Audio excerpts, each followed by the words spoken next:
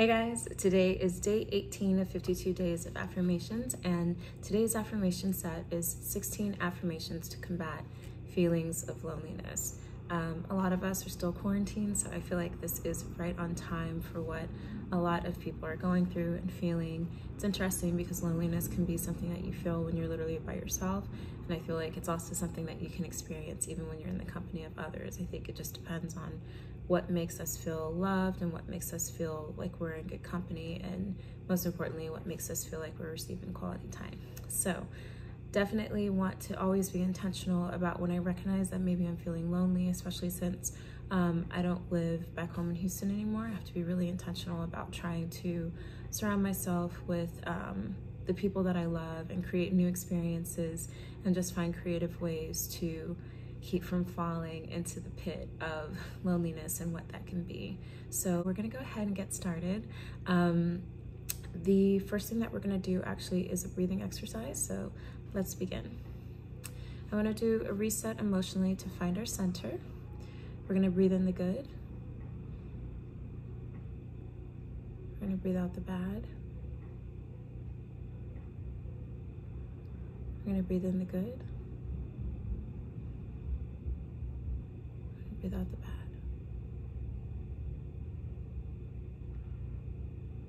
Breathe in the good.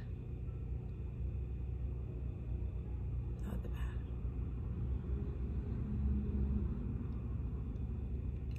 One more time, we're gonna breathe in the good. Breathe out the bad.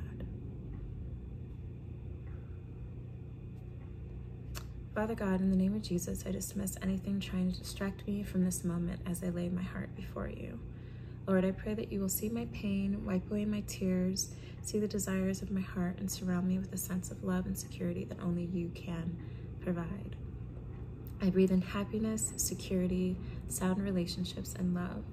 I breathe out insecurity, discord, disappointments, unhealthy relationships, and unmet expectations. I breathe in forgiveness, patience, vulnerability, and generosity. I breathe out grudges, hard feelings, or shortcomings, preventing me from connection. Number 1, I am a child of God. I know my worth. I am blessed and highly favored.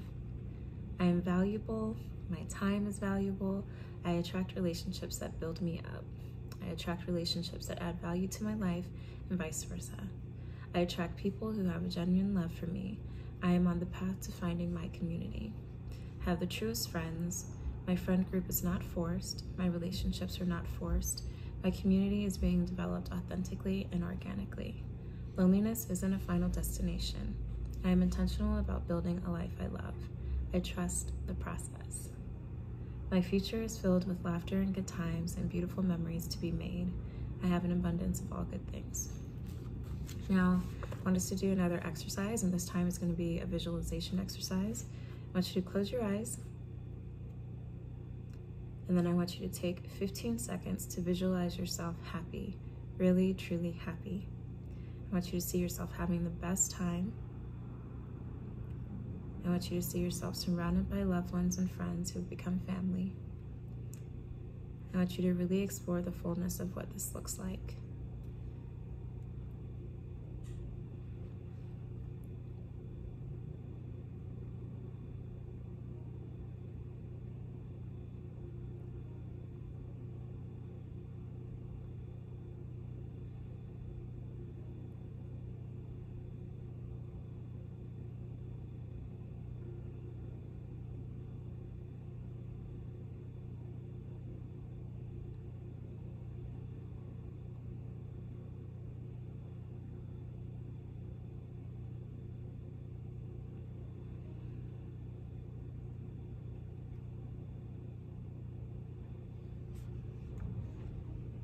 I want you to just breathe it all in.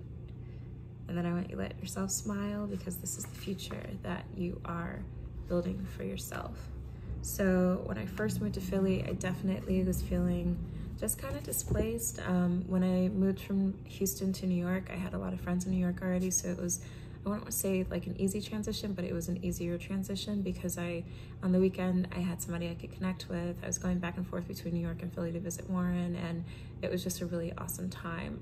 Whereas when I came to Philly, the time that I spent in New York, obviously it was like a lot less, and Houston is really far away from Philly. So it was definitely kind of a jarring transition, especially since he traveled so much for work, and I kind of just had to find a new normal that worked for me. And I had to be really intentional about defining what that is. So I say that to say that loneliness is something that I can relate to as well.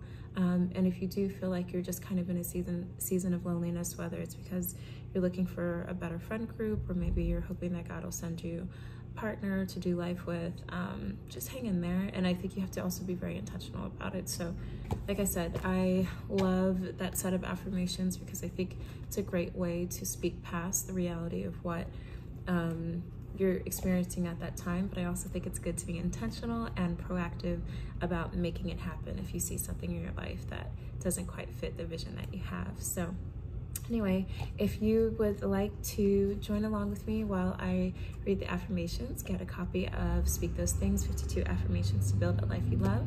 You can get a copy on thecoffeebreak.com, my website, and also on Amazon. As always, I'll see you next time. Thanks so much for joining me. Take care.